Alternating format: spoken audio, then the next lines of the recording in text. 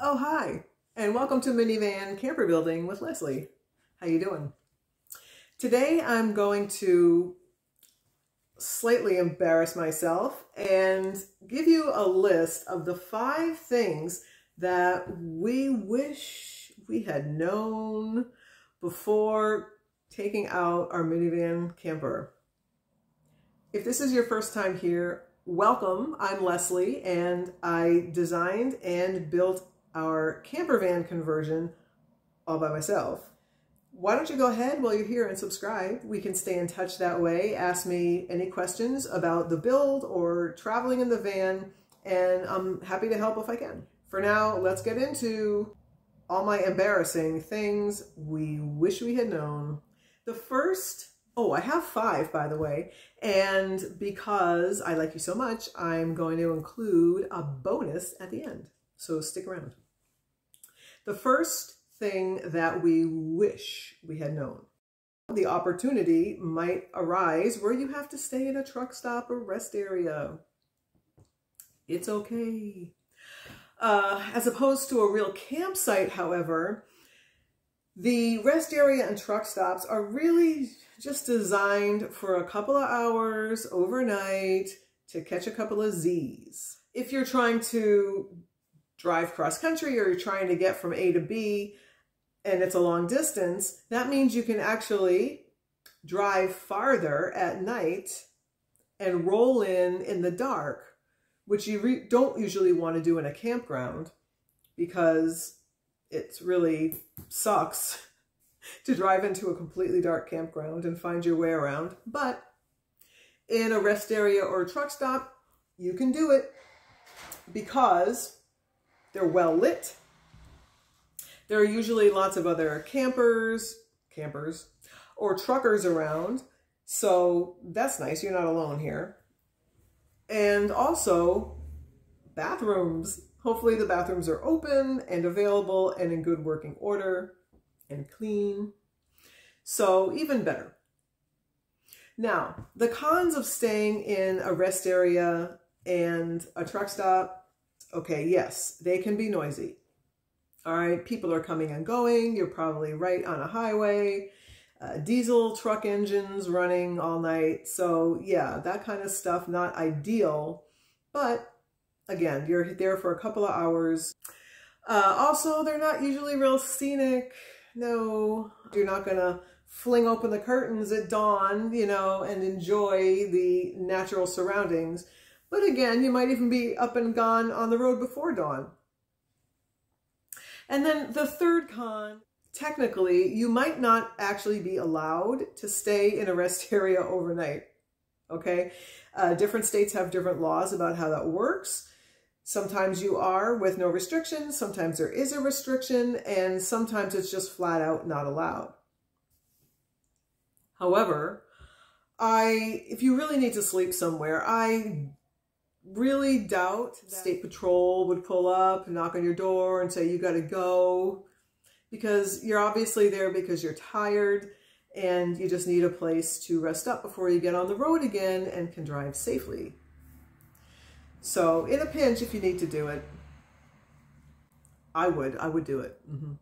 The next, number 2 thing I wish we had known is, starting out, resist the urge to overpack. So I know that it's tempting to try to predict everything. If you're anything like me, you want to be prepared for every single situation that's going to come your way. Be ready for everything. So please try not to overpack. Some of the things I believe people overpack with are those giant axes. You're going to be chopping wood all the time, or are you just going to be buying firewood? Power tools, okay, maybe you think you're going to be doing some quick repairs, but, power tools. They're big, they're bulky, and they take power. Those giant tire traction shims. Okay, yeah, if you're going around, in riverbeds or mudding, you'll probably need them, but I don't know.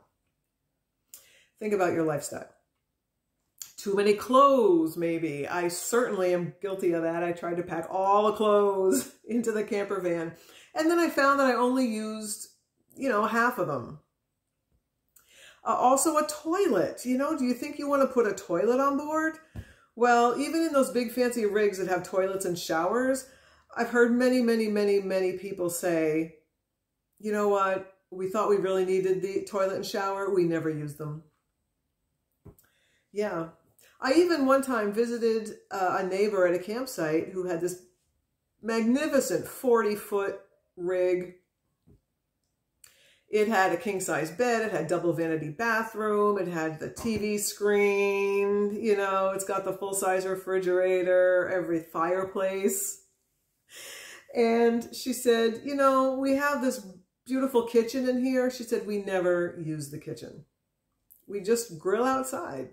Don't commit to carrying things you're not even sure you're going to need yet. Give yourself some time to figure it out, is my point. Pros and cons of not overpacking. The first is when you have less stuff, you can find everything, right? You're not rummaging through stuff. Half of it you're not even using. You're leaner. The next pro is you're traveling lighter. You're more organized. You have less weight in the camper van, which can get you better gas mileage. You're saving money. The next pro is, if this kind of thing is important to you, you're living more purposefully, you're living more minimally, minimalistly, and you're living more efficiently. You're living purposefully, you're living efficiently, and you're living minimally. And the cons? None. Absolutely none. There's no benefit to overpacking. Believe me. Okay, the third thing that I wish we knew ahead of time was you are not isolated. You're not. Now, you might feel, as I did preparing for this, that, oh my gosh, I've got to get everything packed that I need. I'm going to be an island out there. I'm going to be completely self-sufficient. To a point, yes, you will, but you are not completely alone. Okay, here's all the reasons why not. You are going to be around other campers, even in a rest area. Believe me, they're there. People are around. You are mobile, so you have a quick drive to visit friends and family if you want. You don't have to go visit the friends and family you don't want. All the amenities of the country are at your disposal. Think about it. You're out there using whatever gym you want, hanging out in coffee shops, museums, going to local sporting events, hanging out in cool libraries, whatever, visiting national parks. You're not alone, and you're going to have the opportunity to go use all these amenities. Whatever you feel like immersing yourself in, you can do it. You're quite the opposite of isolated. You now have the opportunity to dive in to this great country and then pluck from it whatever cultural experiences you want. It's a beautiful thing. When I was building the minivan, I had this feeling that I really had to prepare for everything, and I needed us to be completely self-sufficient because that's what was on YouTube. That's not necessary. It's not. You're not going to be out there all by yourself. Stores are everywhere. Stores are everywhere. Somebody asked me one time, how much do you pack in your pantry? I said, well, not that much, because we can always pick up what we need. The comedian Stephen Wright had this line. He said, I have a collection of seashells and I keep it on beaches all over the world. Well, that's the way I feel about groceries. Yeah, we've got a magnificent pantry of groceries, and it's in grocery stores all over the country. We're never going to do without. Number 4, I wish we had known that stuff will get stolen, stuff will get lost, stuff will get left behind, stuff will get broken, and it's okay. Just accept it. Why is it okay? C number 3, stores are everywhere. We lost our beloved camp stove at a campground one time somewhere in Arkansas. We had left a couple of things at the campsite to claim it, you know, as we took the minivan and went off and did some sightseeing. And when we got back, somebody had nicked our camp stove.